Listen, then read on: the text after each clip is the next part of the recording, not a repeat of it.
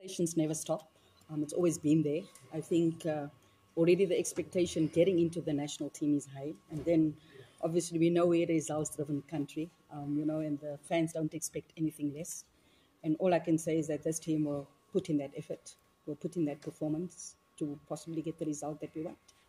And we're coming up against the highly rated USA. I mean, they've won the World Cup too many times.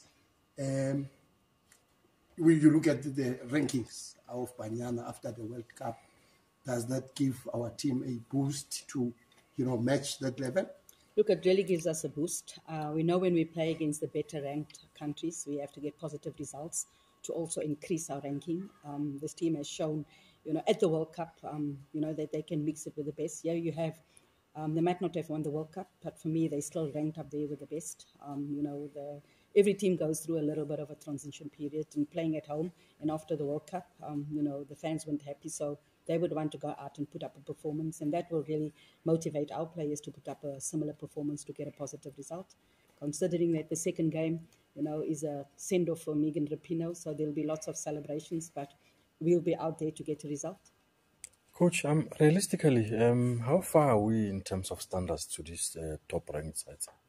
I think the World Cup has shown that we're there or thereabouts, but I think it's important that we get that professional league. It's important that players train at a certain level every day, not having to worry about going to work, making sure that they can train, and concentrate on football itself. And having a professional league, you're obviously also going to attract players from the continent and hopefully the better players. It will also increase the level of the league. I think it's important that we get that league going because, yes, the Hollywood Bets has improved, but not the standard where we want it to be. It's a step in the right direction, but it's important that we get that professional league going. We've seen now cricket has done it, and I already saw yesterday at, the G Hall of Fame, the young girl was talking about, now having to concentrate on cricket alone, which will really change the way cricket is played and will really change the levels of cricket. And similarly with football, we need that as of yesterday. Otherwise, all this hard work done at the World Cup, we're going to be speaking about having a professional league again at the next World Cup or speaking about similar things. So it's imperative, that corporates come on board to make sure that we get that league started sooner rather than later. Coach, you didn't make too many changes to this squad. Was it a case of perhaps continuity or just there was no one standing out that you wanted? It's a little bit of both. The league has only been restarted for 2 weeks, so there wasn't a lot to see. But you also want to reward, the players that were at the World Cup because they did magnificently. And you also want to have that consistency, considering that, you have a qualifier coming up not so far away. Also to make sure, and give other players replacing Bambanani and Refiwe Jani also an opportunity to show.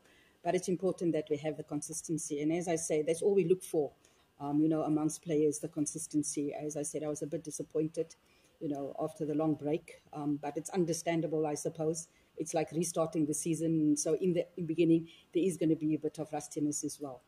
Coach, I'm looking at the standard that you've set as South Africa in the eyes of the world. I mean, everybody knows what you can do now. How much is it now to deal with the players whose names are all over the world, that they are known about, and their exploits in the World Cup, what they've done? How do you look at these girls, and how do they look at themselves after all of that, the heroics of the World Cup? Look, this group is very level-grounded. They have shown that they can step up at any time. They have shown that they're able to step up and they have that mentality. I think you don't need any motivation when you play against the USA, and they won't need any motivation. They know it's another game where they can test themselves. They know it's another game where they can show their performances at the World Cup wasn't a fluke because they've put up magnificent performances throughout the World Cup. And here's an opportunity to show again and an opportunity to put yourself in the window.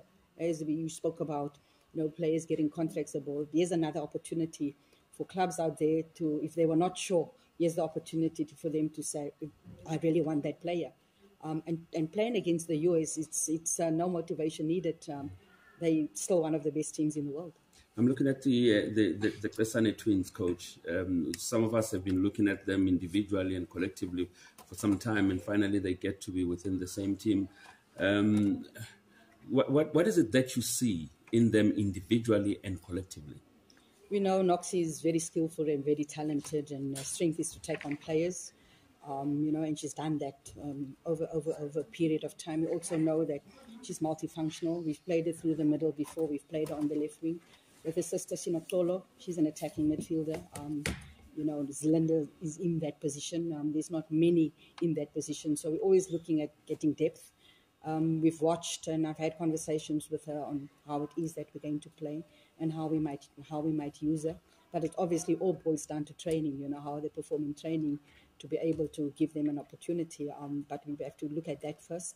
We've had twins before, the Shamasi twins as well. Not in the same team, but we've had the one and then the other one. This was probably the first time that we have a set of twins in the national senior team. They've played together at youth level, both under 17 and under 20, the same with the Shamasi twins. So it'll be challenging. Possibility of playing them together? I can't give you that answer right now. The players have to raise their hands to make sure, that they raise their hands to get into the starting lineup, because at the end of the day, the training or how you do a training will dictate who we start. Coach, just going back on to obviously Banyana being noticed and seen. I mean, the US, top side, they could have picked any team really to give Megan a farewell, but they picked Banyana. What does that say about the South African national team at this level? I've always said it before. When we were ranked 54th, teams wanted to play us. It's something different that we bring. I think a lot of countries struggle with the ball played over, and we're very good at that. A lot of countries struggle to break us down. And I think in the past, the US struggled to break teams down. And before the World Cup in 2019, we played them. And when I spoke to Desiree Ellis, she said, they struggled to break teams down. And playing against us, we have that compactness. The same with the Netherlands coach back then, Mark Parsons, because we were still in preseason. We hadn't started our league. He said similar things. We hold on to the ball. We play that ball behind, which they struggle with. So that's what we bring. We can create opportunities. That is what we bring to challenge other teams. And I think, our ranking doesn't do justice to how we play. But unfortunately, that is the way the rankings is. And I think maybe we need to have another look at the rankings.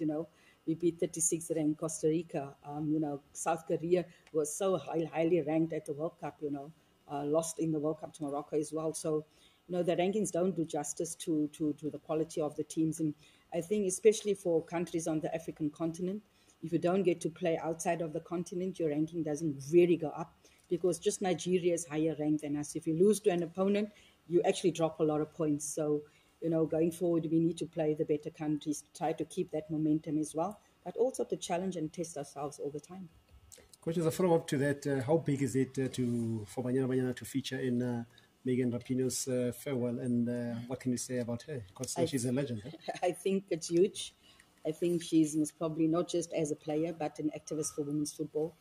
She's been huge in the world, throughout the world, and has done magnificently for the USA. And for us to be part of that, it's incredible. I think a lot of the players that's played before and players that are currently playing have looked up to her, not just as a player, but as an activist. And I think she's been huge for women's football. So we're really blessed to be part of that send-off of hers. And hopefully we can make it not such a big send-off. Coach, fresh from the World Cup, and given the fact that Banyana set the bar high as far as the African teams that were in the competition are concerned, can you say that it's maybe a little bit premature to say that the group, including the coaching staff, are under pressure to defend their WAFCON crown, because you performed well at the World Cup and you set records, etc.? I think WAFCON is very far away.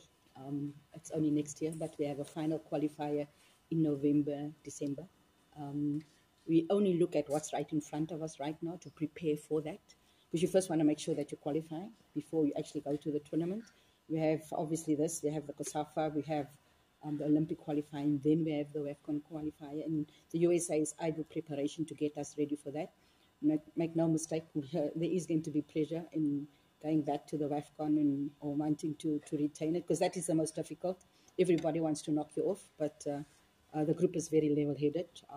They take it in their stride and face what's ahead of them, and then carry on with what happens after. So there is going to be pleasure, not just from the fans, but from everybody else. Coach, the absence of Bambanani and Fifi, how big of a blow is it to Banyana if at all? I think it's huge. They've shown the quality that they bring, but I also think that the players that we've selected, Tisetra has shown the qualities. She came in for Bamanani during that match, and we brought Wendy in place of Jermaine at the time. But Kolosa has also shown that she can step up. Robin has shown that she can step up. Pungeka has shown that she can step up. So it's all up to these players now to step up. Like we always say, when we bring in players, we want to make sure that we create that depth for situations like this.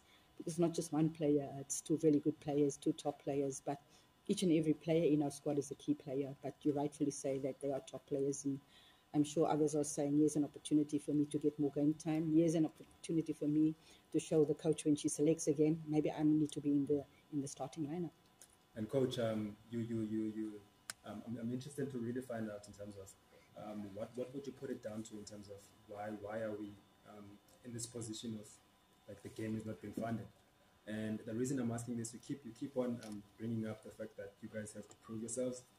And is it in line with the funding? Do you think that you guys have to prove yourself that you're worthy of the funding? And obviously, you mentioned the cricket; they reached the finals of the World Cup earlier this year. Is it in line with the funding? The fact that you have to prove yourselves. I'd like to be in the room with sponsorship people because you want a product that's going to give you mileage, and I think Banyana has done that. 2 successive Olympics, 2 successive World Cups, 4 successive COSAFA Cups, a successive WAFCON finals, and winning it, finally getting to the last 16. I'm not sure what still needs to be done. Maybe someone can tell us, what it is that they're looking for as corporates out there, because Cecil took a brave decision when they went out of men's football. They were sponsoring the under-23 team, better known as the Amaglugluc. They were sponsoring them and came in and took a brave decision. And as a sponsor, I think they're extremely happy. And I think the other sponsors must be thinking, we missed out. So maybe some sponsorship gurus need to tell me what more needs to be done, because this team has shown their worth and their quality over and over. Thank you so much, Coach.